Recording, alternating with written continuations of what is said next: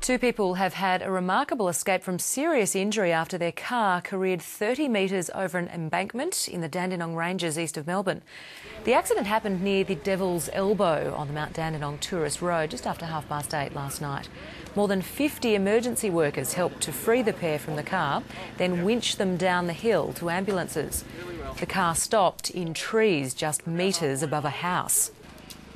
There was no skid marks, just bang, bang, bang. Things in the house were shaking around and, yeah, run up and there was people hurt and the car was smoking and a bit worried about that catching fire.